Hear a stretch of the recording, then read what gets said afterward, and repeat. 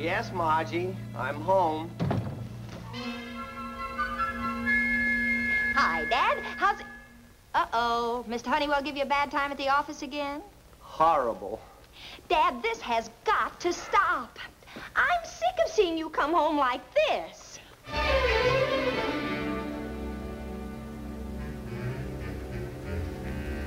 Hello, I'm home.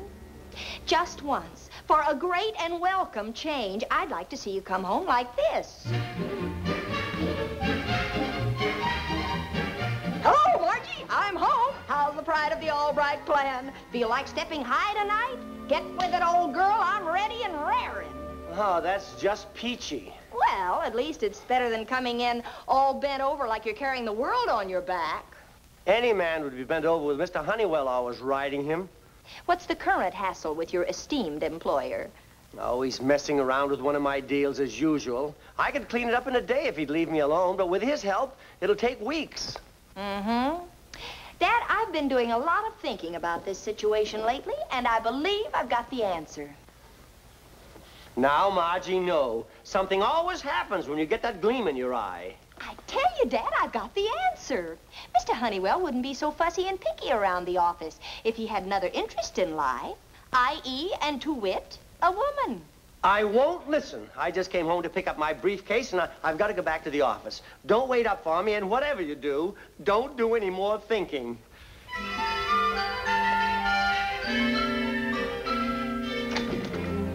Yoo-hoo! Oh, Margie. Yes, and I wish you'd keep her mind occupied until I get back.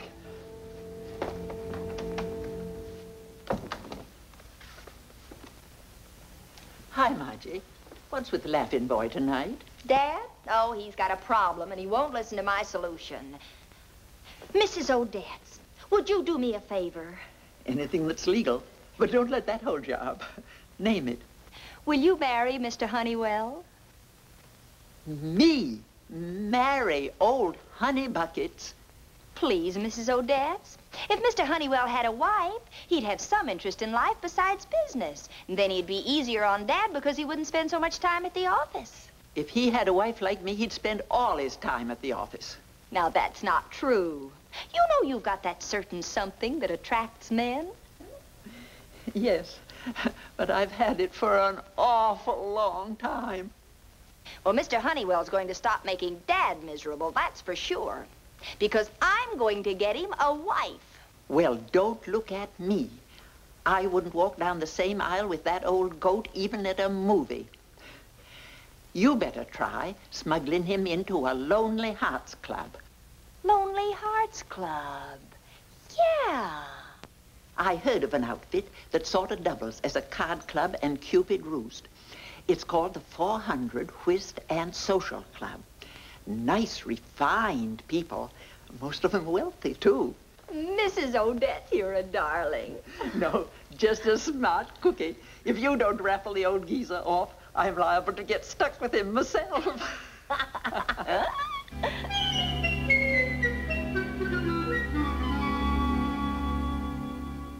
But with all his money, he's just a lonely old man who needs the love and companionship of a wife. Of course, we're not a marriage bureau, Miss Smith, did you say? But we have on occasion brought two lonely souls together to find happiness in one another. Then you will find him a wife? I shall see that he meets someone charming and suitable, and the rest will be up to Mr. Honeywell. Oh, that's wonderful.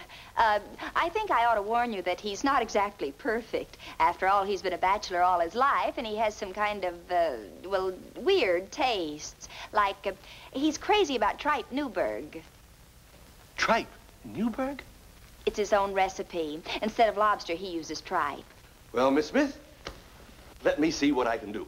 Oh, thank you, Mr. Kent. And you'll make sure Mr. Honeywell doesn't find out how all this happened, won't you? You have my word that neither Mr. Honeywell nor the ladies shall know that this meeting has been arranged. This little secret shall be yours and mine. Thank you.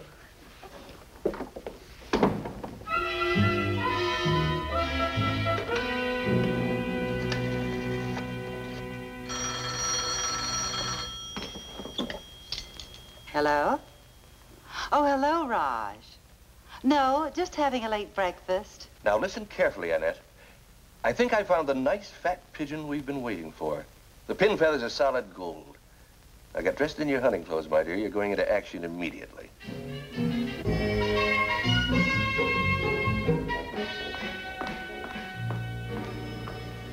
Daddy, tell Albright to stay here till I get back. Yes, Mr. Honeywell. Oh, and put the Chicago call through to the bank. Just ask for Mr. Honeywell. They'll know where to locate me. Better tell Albright to cancel any engagements. We're working tonight.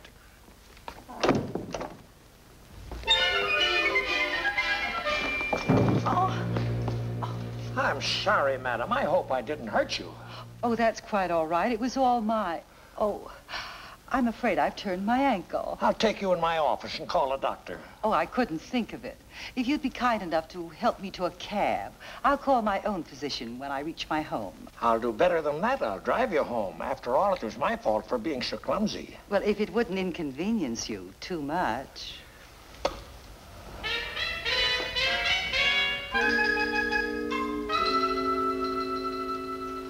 There, Mrs. Gilmore. Are you sure you're all right? Oh, yes, Mr. Honeywell. Won't you sit down for a moment? I never would have made it alone.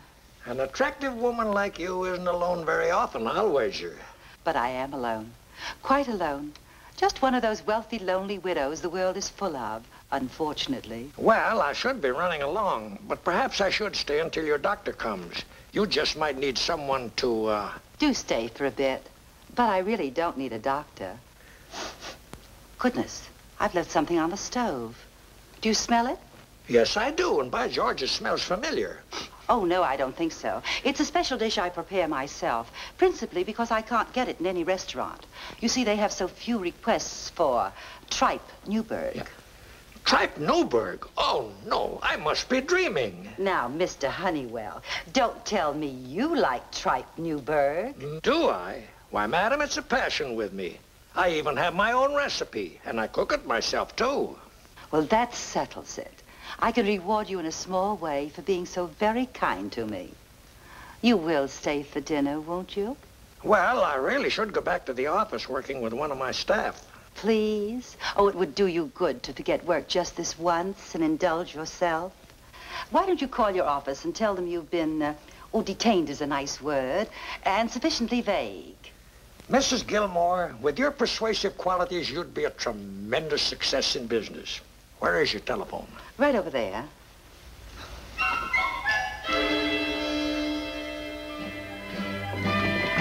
Hi, Margie. I'm home. Oh, hi, Dad. How's the pride of the Albright clan? Feel like stepping high tonight? Well, get with it, old girl. I'm ready and raring. Well, that's more like it. What happened to cause all this gay madness anyway? Sort of a minor miracle. You see, I was supposed to work with Mr. Honeywell tonight, but he called up and said he was having dinner with some woman. So I got the whole deal all cleaned up by myself. Must be some woman to take Mr. Honeywell away from business. You can say that again. If you don't, I will. He didn't make much sense when he called up on the phone tonight because he was so excited. Just a lot of jabber about a tripe dinner he was having in some gal's apartment. Wouldn't it be wonderful if he married this woman and stayed away from the office every night? Well, you've had your first miracle today.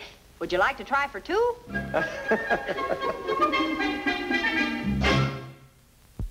Still can't believe it's really true. 10 days ago, I'd have sworn Mr. Honeywell would be a bachelor for the rest of his life. And now he's going to be married. Think of it. I'm going to thank Mr. Kent personally for getting me off the hook. The club ought to give him a bonus. Dad will, too, when I tell him how his miracle happened. Mr. Honeywell hasn't been near the office the whole 10 days, and Dad's practically president of the firm. He will be when the old boy takes the fatal leap. When's the funeral? The wedding, I mean. In 3 days. Dad says Mr. Honeywell's furious because the law makes him wait that long. Well, shall we go down and give Mr. Kent our grateful thanks? Let's go.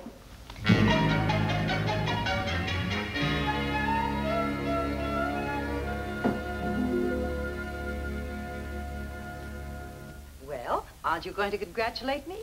In 3 days, I'll be Mrs. George Honeywell the first. You should congratulate me, my dear. I lined the sucker up, didn't I? That's Mr. Kent. Shh. Yes, I think you'll find this operation will be more successful than the little shakedown you were involved in San Francisco a few years back.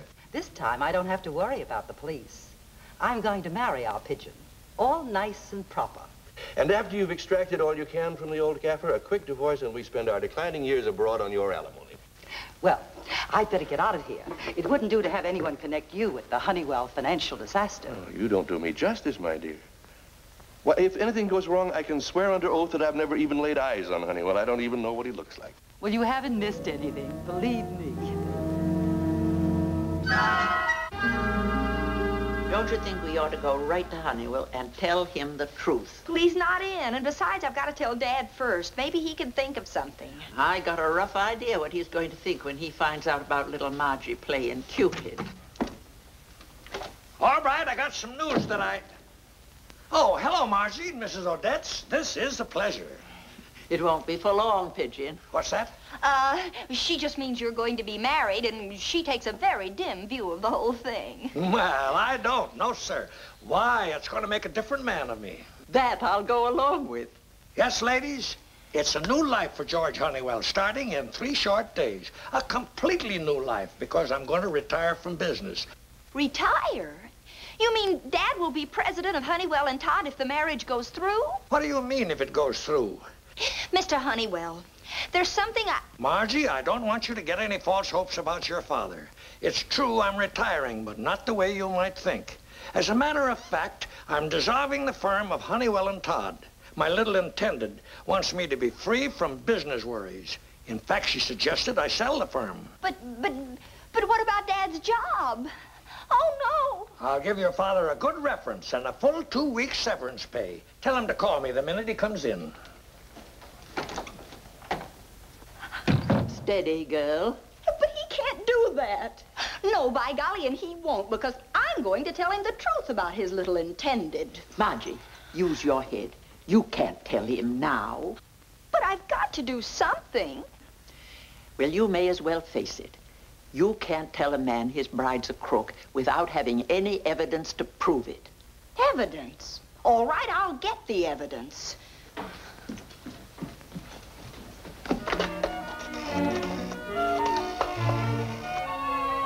Long distance? I want to make a person-to-person call to the chief of police in San Francisco. So that brings you up to date, Dad. The San Francisco police are working on it, and they're going to call me just as soon as they get the dope on her. Mr. Honeywell will have to believe them.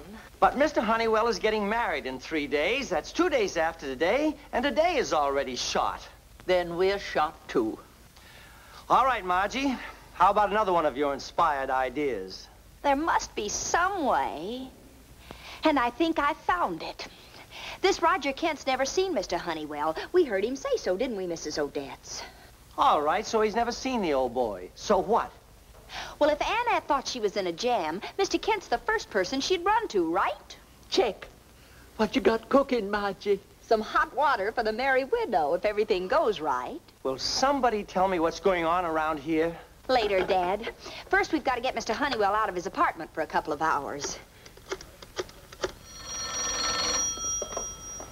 Hello? Oh, hello, Annette, dear. Yeah, this is your Snooksy. What's the matter with your voice? Has my little gift from heaven got a cold? Just a little one, dear. It's nothing.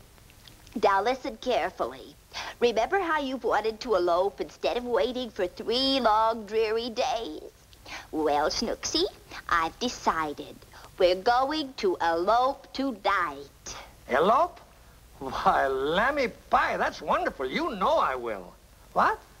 Oh, I'll do better than that. I'll meet you at the airport right away. Oh, you've made me the happiest man in the world. Why, I feel 20 years younger. Bye, sweets.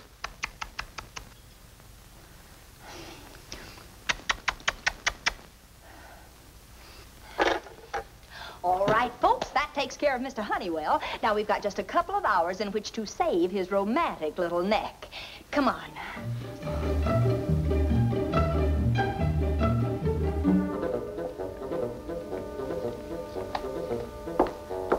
This is the place.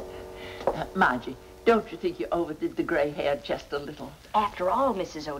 Mrs. Honeywell, a daughter of yours shouldn't look like a teenager. Yeah, I guess being my daughter, you would have aged fast. Now remember, let me do most of the talking. Okay.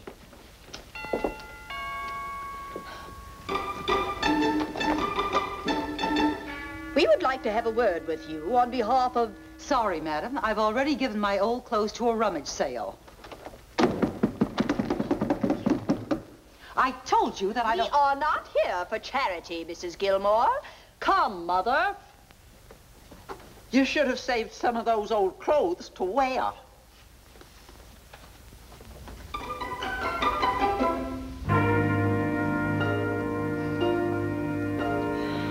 Now, just a moment. Who are you anyway?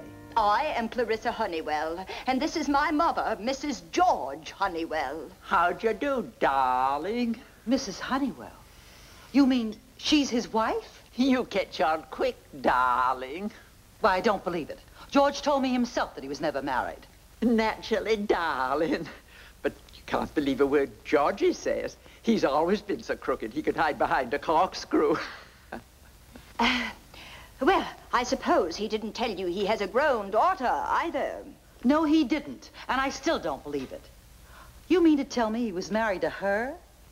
Why, she looks 20 years older than he does. Watch your language, darling, or I'll clobber ya. I realize this must be a great shock to you. But then it was a shock to poor Mama when she discovered that Papa was going to marry you. Yes, darling, it sure was. You don't expect me to give my honeypot up after Clarissa and I have lived all these years on the Riviera on my alimony. Alimony? Then he must have divorced you. I thought so. Poor Papa. He thought he did. When he deserted us, he got a Mexican divorce, but it wasn't legal. Mama never said anything as long as the alimony came in on time. When she heard about you, we took the first plane out. We wouldn't want you to commit bigamy, would we? Bigamy? Yes, darling. And I think that's mighty big of me, too. I'm going to call Mr. Honeywell and see what he has to say about this.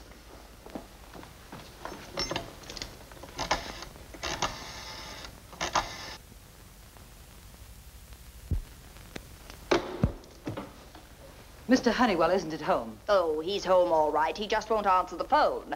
Afraid to face you, I guess. Why should he be afraid to face me after facing her? Don't push your luck, darling. I am liable to flip my bonnet. We will return home now to be with dear Papa. If you wish to press this matter further, I suggest that you have your lawyer or some close friend contact Mr. Honeywell. Good night.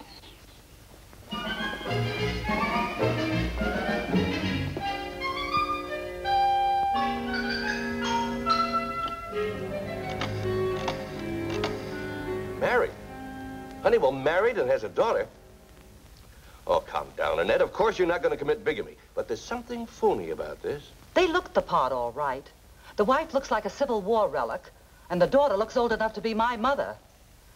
Besides, they're not afraid of an investigation, because the daughter told me to have my lawyer contact Honeywell if I wanted to. She did, eh? Well, we'll do better than that. Your outraged brother is going to call on Mr. Honeywell right now. What? Yes, of course it'll work. Honeywell and I have never laid eyes on each other. The very least we can get out of this is a settlement of some sort. Yeah. I'll call you later.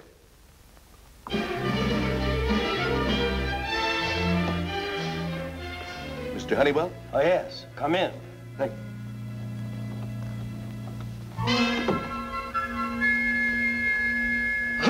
Well, what can I do for you? Mr. Honeywell, my name is Roger Gilmore. I'm Annette's older brother. Perhaps you can tell me what you intend to do. Come in and sit down. I want you to know that my intentions are honorable. I thought I was divorced years ago. Now, I don't want to hurt Annette, but my wife and I have decided upon a reconciliation because of Clarissa, our daughter. And just exactly where does that leave my sister? I intend to make some sort of a settlement. That is, if you think that Annette wouldn't be offended. If it will ease your conscience, sir, I think that Annette might consider it. Of course, I will have to consult my wife and daughter. Clarissa, dear, bring Mother in, will you? You called Georgie Porgy?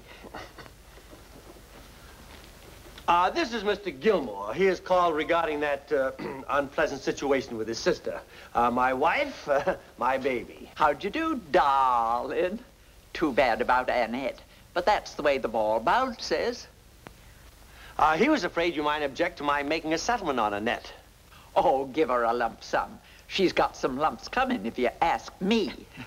No, Mama. That woman has no legal claim to any of our money. But, Miss Honeywell, your father said... I don't care what Papa said. In this state, there is no such thing as breach of promise, so it won't do you any good to make trouble. Yep, well, I guess that settles it. Now, why don't you call your sister and tell her of our decision? The phone is right over there. I'll tell her, all right. But you'll find she won't accept this brush off so easily. Oh, now, don't get excited. I'll go out to the kitchen and mix you a drink. It'll buck you up.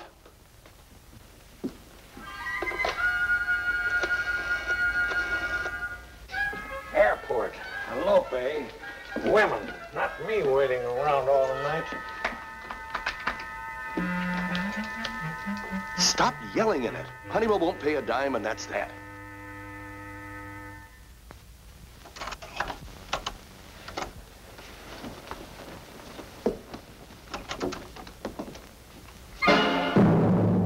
What's going on here?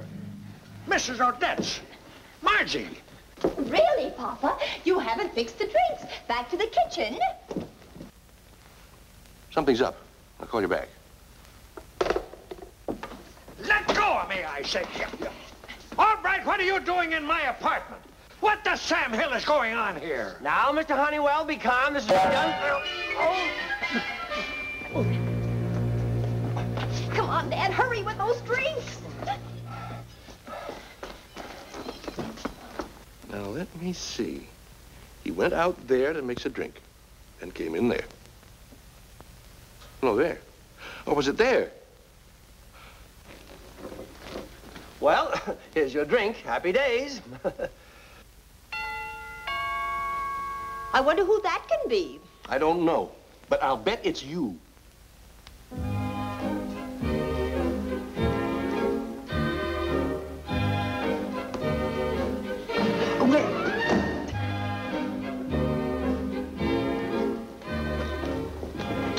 It's the janitor. We'll let him in the back way.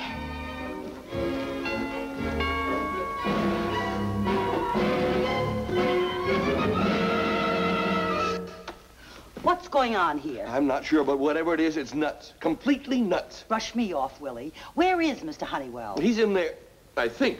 But look out, he may come through here any minute. Wait till I get my hands on Snooksy. Someone to see ya, honeypot.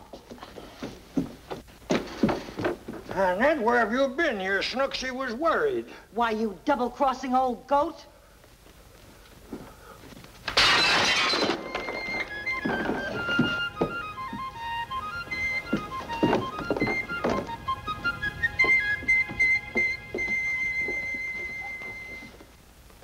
Well, as soon as he comes out of the ether, we'll tell him the operation was a complete success. Nice work, Doctor. Not even a scar on his bank book.